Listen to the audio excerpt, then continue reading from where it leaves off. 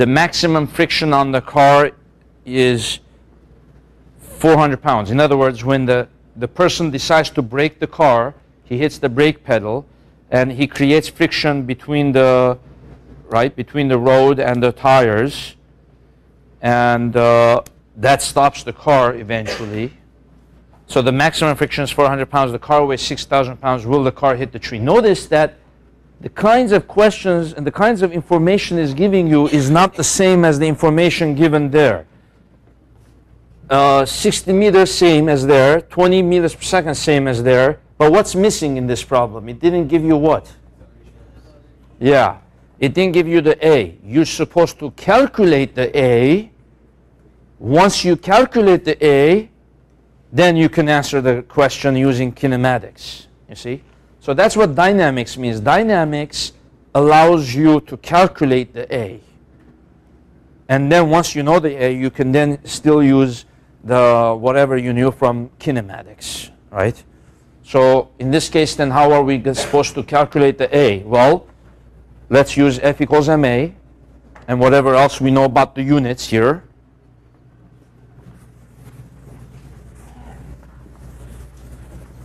So this will be our first example. This is a good example here.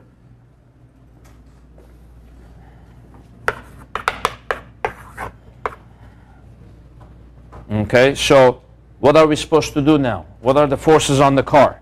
We draw what's known as a force body diagram. Free body, they call this a free body diagram or force body diagram. And we say, okay, the forces on the car, the friction is back this way, right?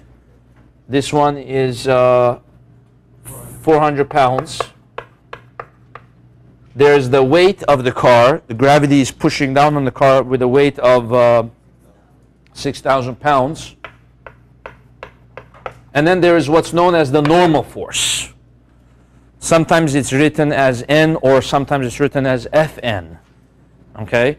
The normal force is the ground supporting the object, pushing up on the object, right? And then that's it. That's all the forces. Now, the object is going this way at 20 meters per second, but that's not a force. So I'm not going to draw that arrow on the car. I just draw that arrow on the side here. That's the initial velocity of the car. Okay? So what's the acceleration of the car now? Well, F equals ma. The formula is sum of all the external forces on the car is ma. Okay, well in this case there is only one force in the x direction, right? In the y direction they cancel each other. So what we could do is you could split this up into two parts. Fy equals may, Fx equals max. What this says is sum of all the forces in the y direction is equal to may. So the force in the y direction, you have N, then you have minus 6,000 equals 0. In the y direction, it's not accelerating, right? So in the y direction, the normal force just equals 6,000.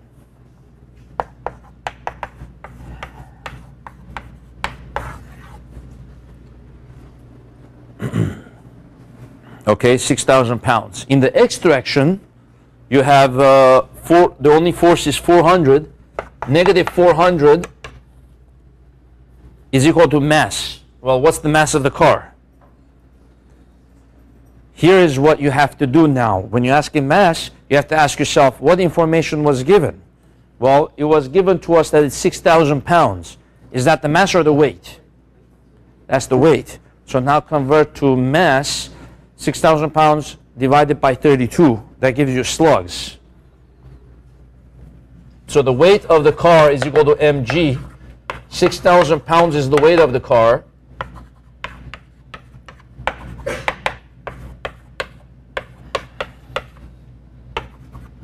What does that give you here? 1, exactly? 187.5? Okay, 187.5 slugs is the mass of the car. So that was important to do. Otherwise, you get all your numbers off. That's the mass of the car is 187 slugs.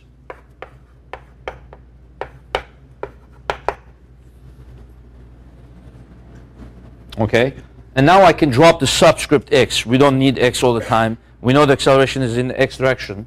So the acceleration is going to be negative 400 over 187, negative 2 point something, right?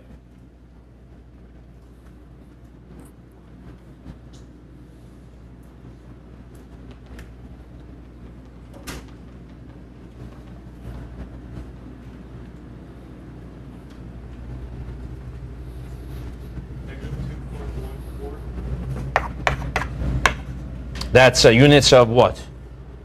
Meters per second squared or feet per second squared?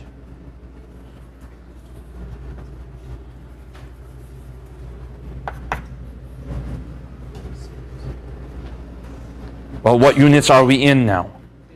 British? We're in British, right? It's going to be feet per second squared.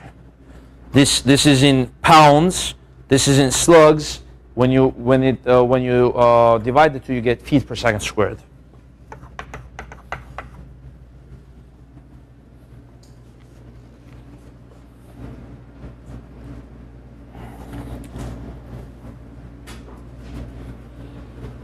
Okay, then you can now answer the rest of the question. Is the car going to hit the tree? Well, the tree is 60 meters ahead. Okay. Now, the acceleration is negative 2.14 feet per second squared. Notice they're a little bit different units. So we're going to have to convert. We know the initial velocity is 20 meters per second. So most of the information here that is given to us is meter per second meter. So most of the information is the matrix system. So we might as well convert that feet per second squared to meter per second squared and then answer the rest of the question in the British system, right?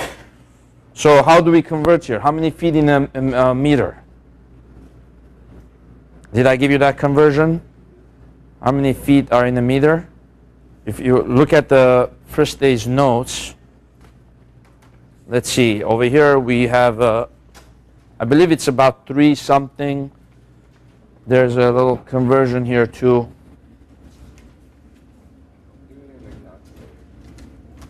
It gives you?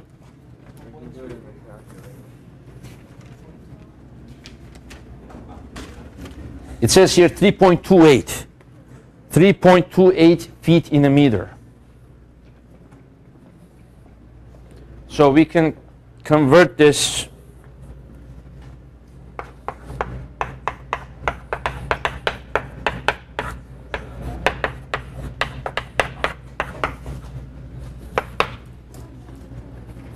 Okay, so 3.28 feet go into 1 meter.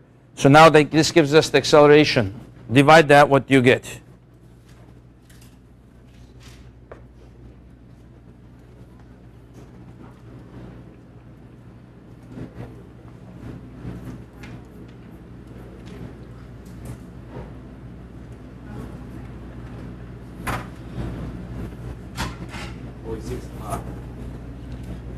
Point.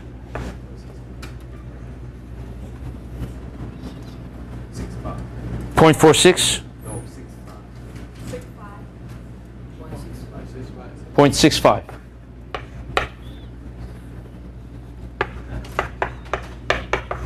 Oh, so that's a small acceleration. Of course, it's going to hit the tree, right?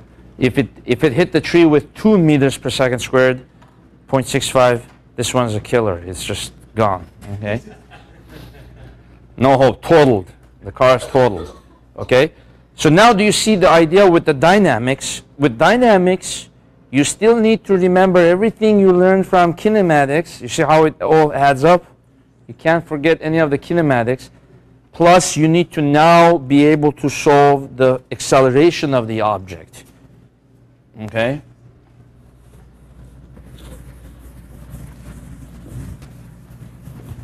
Okay, let's go to the second example here.